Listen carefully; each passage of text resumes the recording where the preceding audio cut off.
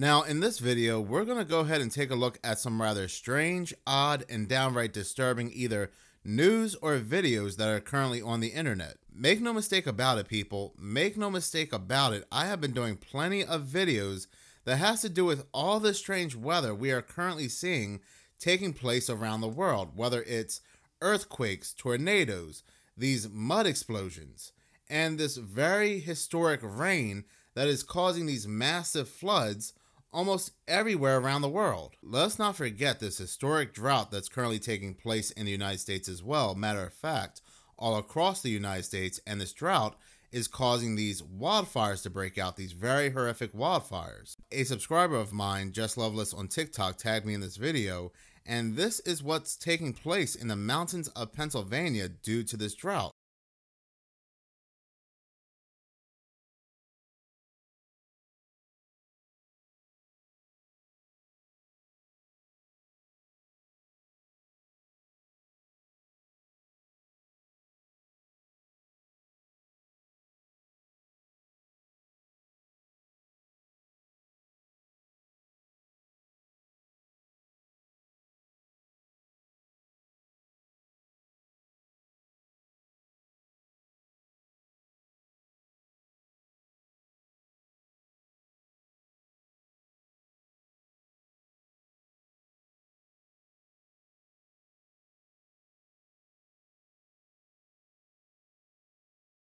What really bothers me is that almost all these strange weather events are taking place around the exact same time. But did you know there are locations, areas, villages in the United Kingdom that have not seen sunlight since October? That is right, there are places in the United Kingdom that have not seen the sun since October. And I thought it was crazy hearing that New Jersey has not had rain since September, and yet there are people that have not seen the sun in almost a month. For more than a week now, what's called an anti-cyclonic gloom has meant some places in the UK have had virtually no sunshine. It's been windless, rainless, and sunless. Meteorologists say this kind of gloom is unusual, but not unheard of. Usually, by this stage of any normal November, we would have had about a quarter of all of the month's sunshine. This year, we've had 5% of it. Now, I don't know if you've ever heard of this very rare weather phenomena before, but there is this thing called the anticyclonic gloom, and people in the United Kingdom are blaming the anticyclonic gloom for the lack of sunshine. Reading this article from The Guardian, which was published on November 8th, an anticyclonic gloom has been blamed for cloudy weather across parts of England, with one village receiving absolutely no sunshine since October. Odiham or Odiham, I'm not sure how you pronounce it, in Hampshire, has reportedly recorded 0 minutes of sunshine since October, but forecasters are predicting that the fog, drizzle, and low cloud should start clearing from Sunday, which is today. The phenomenon, dubbed an anticyclonic gloom by experts, has led to the United Kingdom experiencing an average of just 3 hours of sunshine over the past week. But fronts moving in from the northwest bringing rain to the west of Scotland throughout Sunday ought to allow a change of air mass across Britain with less cloud. Now look, I've never heard of an anticyclonic gloom before. You might have. I've never heard of it before, and I'm sure it's a real weather phenomenon. But news and media, they'll always say that, well, this happened when your peepaw was just a little peepaw, so these things do occur. They're rare, but they have occurred over 100 years ago where nobody alive can verify it today. Now look, I'm not arguing with the fact that an anticyclonic gloom has or has not happened before in the past. All I'm saying is there are a lot of weather phenomenons currently taking place at one time. Because I always get those comments where people will say, well, I've been through something like this before. Not everything is a conspiracy theory. And again, that's not what I'm saying. I'm just saying that the entire world seems to be going through some type of bizarre weather. Continuing to read from the article, it says an atmospheric gloom is when high pressure traps a layer of moisture near to the Earth's surface, and that brings a prolonged period of dull and cloudy weather, but with pockets of mist and fog as well. Wild stuff. So that is currently happening in the United Kingdom, while, like I said, other places are dealing with floods, droughts, horrific tornadoes, earthquakes, and even snow for the first time. This next video comes from a Ethan Frice on TikTok, and he received a rather interesting letter in a response to his FOIA request for information about Nephilim. This video is rather interesting because of the word choices used in this letter. It's not that the CIA is saying that they don't have information on the Nephilim. It sounds more like they are not going to release information on the Nephilim. And some people forget that even though you submit an FOIA request and spend hundreds of dollars doing so, it doesn't mean that your FOIA request is going to be successful. They can be denied for multiple reasons. So I don't know why the CIA is hiding this info. You guys kept asking for me to do a video on giants. Kind of weird, but I started looking through government databases, and there's literally nothing. This guy even asked, he submitted a FOIA request. Don't get bored and scroll away. All a FOIA is me saying, hey government, here's $200, I want info on a certain subject. And then the government will pay someone half the money and they bring you the files. It's that simple. So this guy submitted a FOIA, they took his money and then said no, but it's the way they said no that makes this super suspicious in a way. So they said, and I quote, the records you requested don't constitute agency records subject to a FOIA request, therefore we decline. Basically what that means, they are saying no, but they're not saying they don't have files. Now, why this is weird for one part is wording, but the second part is if they don't have files on something, they'll straight tell you. I read files like this all the time. You try to look up something cool and you're going to find the original FOIA request that started the whole thing. And they'll just say, you know, no, we don't have info. It's common. And don't think these guys didn't research this. They looked for Noah's Ark for years. They have definitely looked into this a lot. But them saying, you know, the records don't constitute agency records subject to the FOIA is not them saying we don't have files. We already covered that. It's them saying these records specifically are not subject to a FOIA search, so we don't have to give it to you. Now, before you go thinking giants are real, that could just mean there is something that has to do with national security. Like when they were doing satellite scans for giants, maybe they found a military base that wasn't where it was supposed to be. It could just be something kind of boring. There could be more to it. I've also seen them mention we can't do this for national security reasons, so, you know, they really left it up to your imagination. Why I find this video to be rather interesting as well, if you've been subscribed to me for quite some time, you'll know that I made a video about a few months ago where Hillary Clinton, under an alias, submitted an FOIA request to the CIA for information about Gilgamesh's tomb and the Nephilim. This is actually one of my favorite videos that I created because the timing really does line up, and it has to do with the United States military invading Iraq under false pretenses, and they were actually there for the tomb of Gilgamesh. What I'll go ahead and do is I'll pin that video to the comment section below and in the description box. It's a fascinating video, but what I want to focus on here is this Denitra D. Sinagar, who connects back to Hillary Clinton, and there was a FOIA request for requesting documents pertaining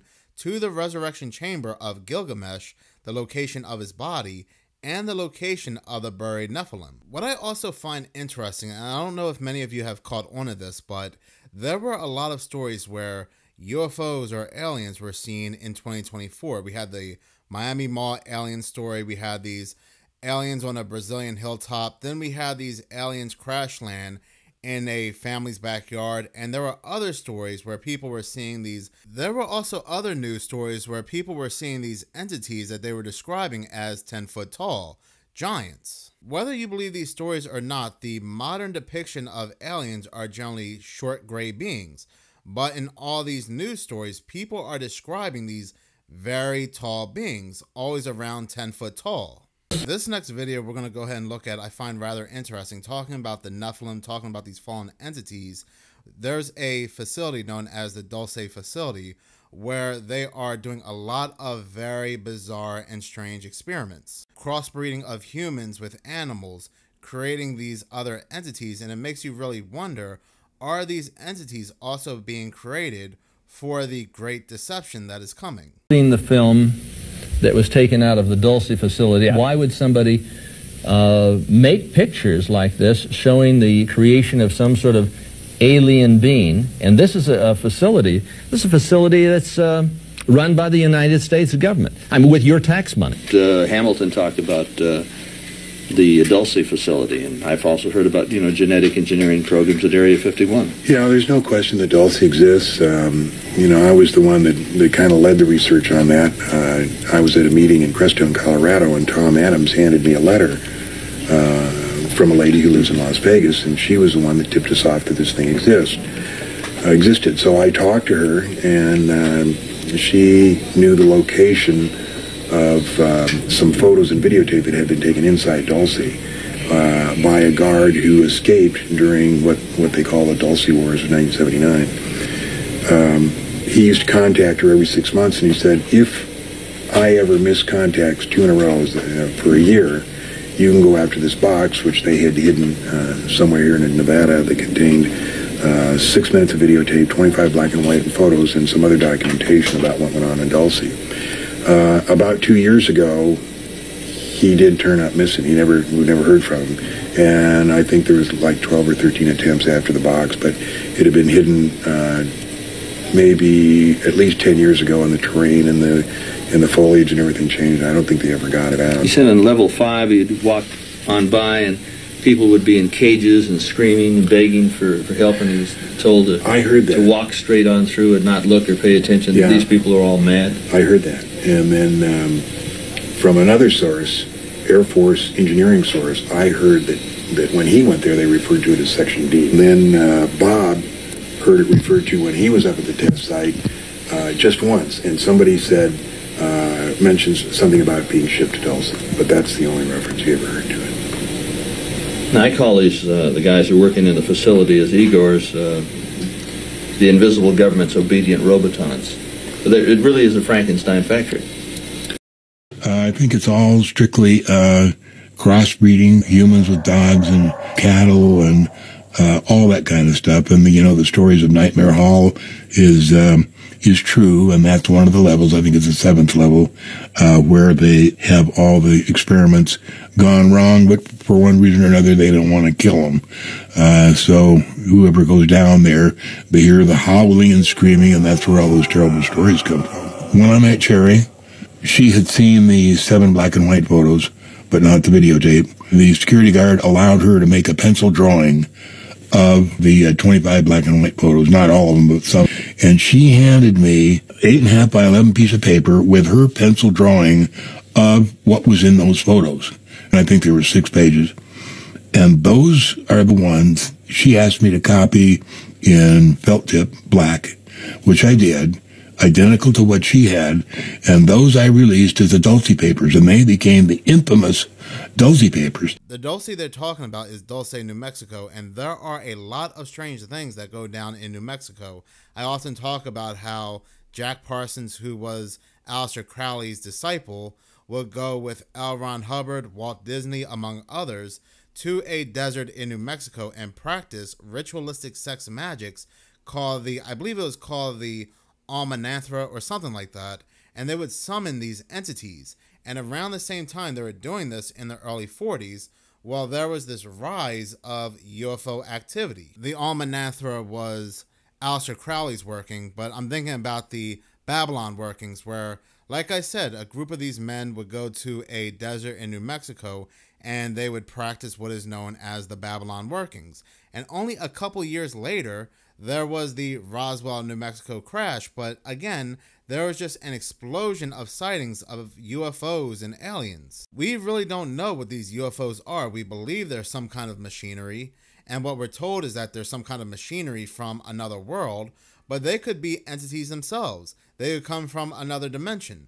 There could be a life apparatus for entities. We don't know. But it's just so interesting how all these experiments, all these rituals take place in New Mexico. Make no mistake about it, it's happening all over the world, these experiments and these rituals, but New Mexico definitely has something going on. Talking about experiments, I found a rather interesting video from an individual who I like, who I featured quite often on this channel, is Moon Henry, and he notices, just like I'm noticing, there is a rise of UFO and alien talk for a reason. Matter of fact, this month, there is another congressional hearing involving UFOs and aliens.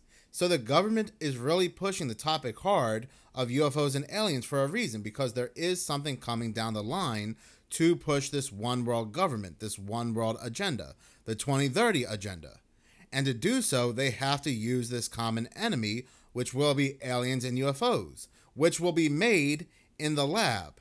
And I think it's going to include a mixture of holograms, AI, and possibly fallen entities, these entities from another dimension that have been working with the government. It will be such a mass deception through multiple means, something that the world has never seen before. And I'm going to go ahead and play Moon Henry's video now. If y'all think things are weird now, you have no idea what's about to happen. We're going to get to the bottom of a lot of things. We're going to call some people in, and they're going to point some fingers, and they're going to name some names. So I actually warned you guys a few days ago the minute the news broke. Congress themselves will be exposing the alien truth. In their own way, of course. Remember this guy? He'll be there. This, my friends, is an actual play that goes back to this guy who I cannot name, and Aleister Crowley. As well as Walt Disney himself. Yeah, it's true. Make sure you go research all these people so you can get what I'm talking about. But wait, there's so much more. Everyone who keeps insisting that these are only demonic spirits are about to learn the hard way. I've been trying to warn y'all for some time with hard data that these are literal biological entities created by the fallen angels to inhabit spirits of demons. They're physical and they can touch you. And abductees will be the first one to tell you we even have real footage, intelligence footage of them. And they're literally right under your feet right now. But wait, it gets even crazier. The new president will be bringing back the World's Fair for the 250th year. What's weird about this? Nikola Tesla had the contract for one of these world fairs. He was rated by Trump's uncle John G. Trump. And those world fairs cover up the real history of the world. And also the time machine. Don't close your eyes. If y'all think things are weird now, you have no idea what's about. Moon Henry says something rather interesting at the end. It has to do with this World Fair, Nikola Tesla, and Nikola Tesla being rated by Trump's uncle, John G. Trump. Now, I made a rather interesting video about a week ago where I went in detail. It was about a 12 to 15 minute video where I went in detail about how Donald Trump, our current president, or the next president, Donald Trump, is a time traveler. There were a lot of interesting dots that were being connected, yet people were heavily unsubscribing from that video. And the more people unsubscribe from a video, it hurts the video. It hurts the video going out there in the algorithm, ultimately hurting the channel. So I had to delete the video. I'll upload the video to another platform. I'm thinking about uploading it to Rumble. But when it comes to this channel, when people find something that's just so far out there, they'll just unsubscribe. But this channel is all about theories. Whether you believe they are real or not, they're just about theories. But sometimes there will be videos where the dots truly do connect. Like I said, I'll try to go ahead and upload that video again soon, perhaps on my Rumble page. But when it comes to Project Bluebeam or the fall stage alien invasion, we truly don't know what they're going to unleash. It might not just be holograms and AI. It could be their experiments that they have been working on in places like Dulce, New Mexico. Like I said towards the beginning of the video, multiple people in multiple locations and multiple stories have reported seeing these 10-foot tall beings. These may be the entities that are being experimented on that are created in the lab or brought over from other dimensions and given physical form through robotics. Before anybody says that's impossible, that can't happen, we have to remember CERN has told us that things from higher dimensions, fourth dimensions, have been crossing over, which they dub neutrinos or ghosts or specters. We don't know if they're giving these higher dimensional entities, these neutrinos or whatever they call them, like I said, they call them ghosts and specters, physical form through technology. But again, at the end of the day, this is just a theory of mine. This last video we're going to look at comes from another content creator I really like, and that content creator, his name is Conscious Juice. And in this video, he's going to talk about how bells, these massive bells, were either destroyed or buried underground for a reason. And it could be perhaps because these bells emit a certain frequency that certain entities do not like. This is a rather interesting thought because we really don't see or hear bells anymore. And I get it, right? We have alarm clocks and other ways to alert us, but it's like these bells were hidden, like I said, buried underground or destroyed altogether. Take a look at this old bell that they just digged up, y'all. This right here is in South Carolina. This bell weighs almost 560 pounds alone. Of course, they had to use one of the Tonka toys in order to dig it out of the earth because no man can lift that on its own. But you guys do know what bells were used for, right? You guys do know why we don't see them anymore, right? Why we don't hear them anymore. Remember we used to hear them all the time? Just take a look at all these bells over here. This was in the early 1900s. They gathered almost 170,000 bells all together and they destroyed them. Like over here. When bells are rung, they emit a powerful frequency and vibration that dispel negative energies, which in case promotes healing, health, wealth, abundance. Not to mention they ward off negative entities, parasites within you and around you. This is why big bells and certain bells were housed in churches, because churches was actually a place that you can go to heal thyself. Do you guys remember Spider-Man and Venom? Look at the scene over here when Spider-Man tries to release the Venom, the symbiote, the parasite. Y'all see how he rung the bell? And as soon as he rung the bell, the parasite, the symbiote, which is Venom, because it's in his veins, Venom, started coming off. And then started finding its way down to Eddie, which is the die, Eddie Brock, which is death. You see that? And it's the X. X marks the spot. That's where you would stand in order to heal yourself. They show you everything in these movies. Look at that. I hope you guys understand where I am getting at. They removed everything that promotes healing within. Because as long as we're not healed within, then the outer world reflects what's the inner world, which right now it's a lot of chaos. That is so true. Hollywood likes to show us the truth in plain sight when it comes to a lot of these movies, and we believe they are fiction. But again, they are showing us the truth and labeling it at the same time as fiction. But in any case, thank you so much for watching. If you like this channel and you want to see more, please subscribe. If you're already subscribed, please like, as any engagement does help the channel grow. Once again, thank you so much for your support.